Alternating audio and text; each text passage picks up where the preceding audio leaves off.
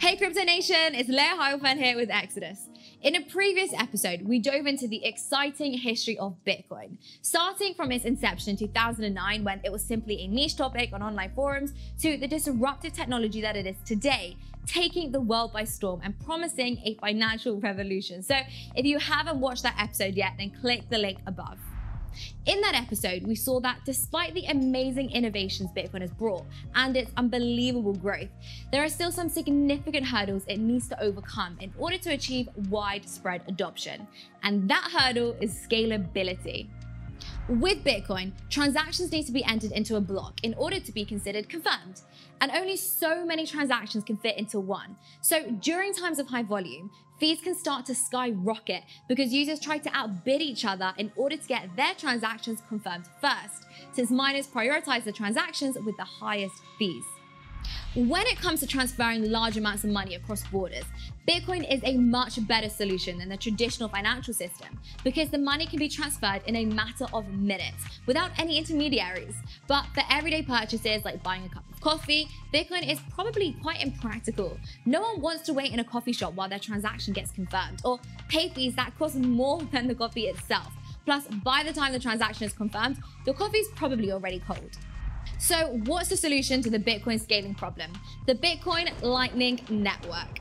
The Lightning Network is a layer 2 network that actually runs on top of Bitcoin and was first proposed back in 2015.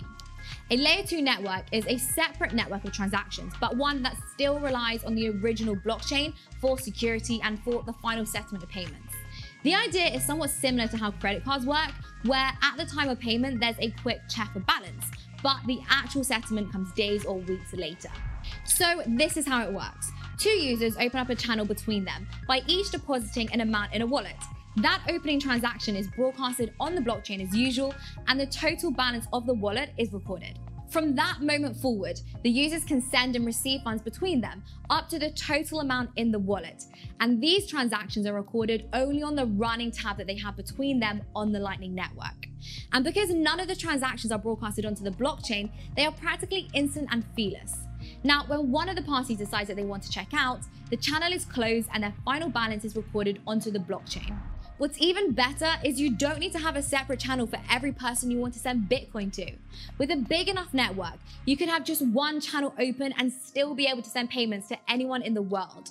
This is pretty similar to how you connect your internet provider, and through them, you can access the whole internet. At that scale, the Bitcoin Lightning Network is expected to be able to handle millions of transactions per second. This is an unprecedented number that dwarfs Visa's 64,000 transactions per second. And with fees that are practically non-existent, it enables micropayments too. So you could pay for that cup of coffee instantly in Bitcoin simply by scanning a QR code.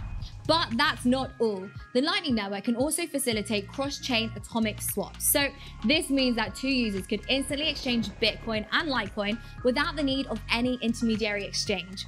All that is needed is for both chains to use the same cryptographic hash function. And of course, both support the Lightning Network. Right now, Lightning Network is live and operational, but to put it bluntly, it still hasn't achieved the user-friendliness needed for wider adoption. And the atomic swap functionality is still in its testing phase, but progress is being made. And if the price of Bitcoin is any indicator, the community is okay with waiting. So guys, will 2021 be the year that we see the Lightning Network achieve wider usage? Or are people content not spending their Bitcoin on coffee? Let us know your thoughts in the comments, and don't forget to hit that like button and subscribe to the channel for more crypto videos from Exodus. Until next time, hodl on.